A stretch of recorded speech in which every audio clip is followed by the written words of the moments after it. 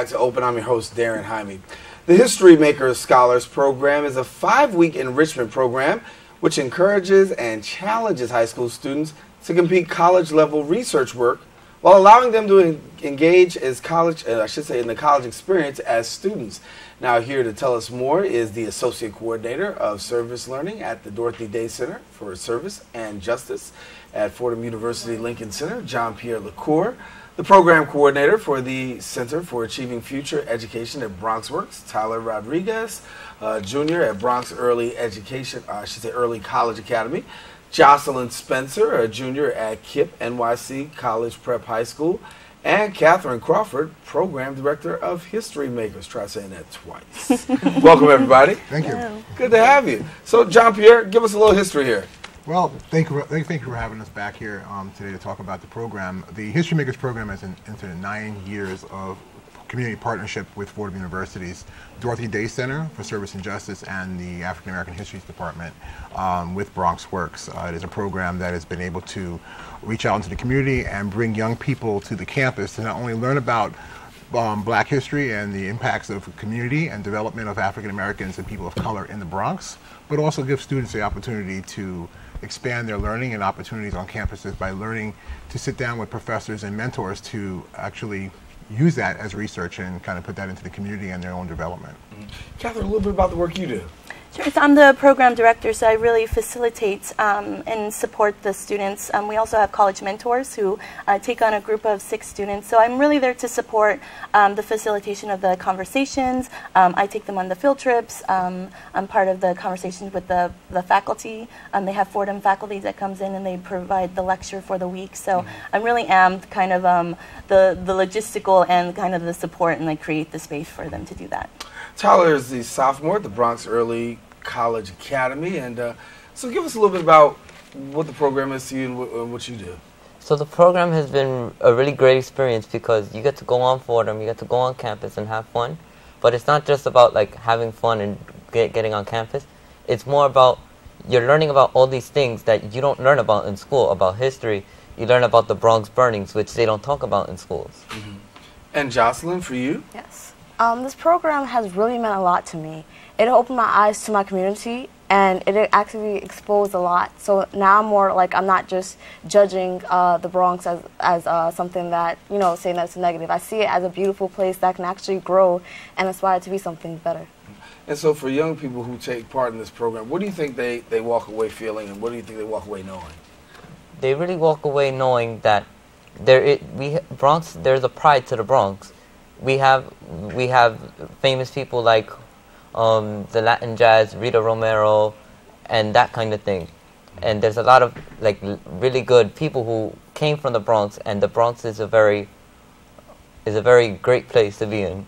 It's true. The Bronx is a very good place, and so to have students have this kind of opportunity obviously is life-changing for them because it changes their perception, and at the same time it also opens up to, I would say, some cultural enrichment.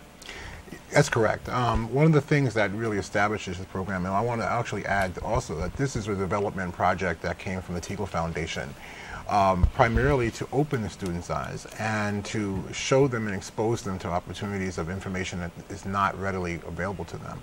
One of the big and essential pieces that through the partnership we have is to develop the youth as individuals and citizens, that they are in this community and they have a part to that. And that's also to develop them to go on to college and to try to expand their ability to see themselves as cognitive thinkers.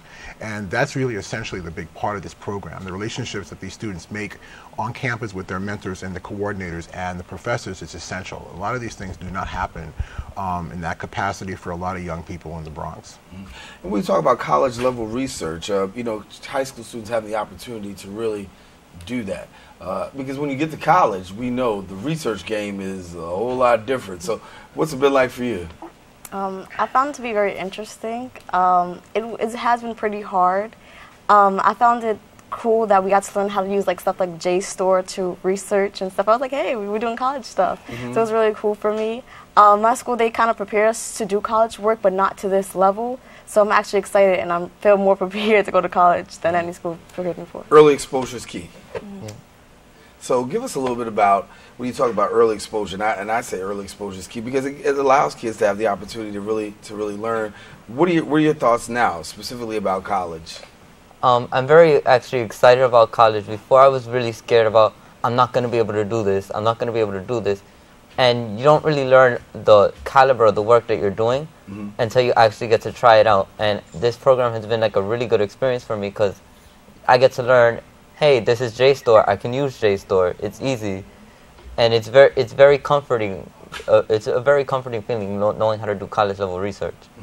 How are young people allowed to engage in this program? They see these two young people here and they say, hey, this is something that maybe I want to jump in. The parents saying, hey, this is something I want my child to participate in. Well, essentially, the way we recruit students is a recruitment process. We send out information during the school year to let students know and faculty and advisors know that Bronx works in partnership with Fordham.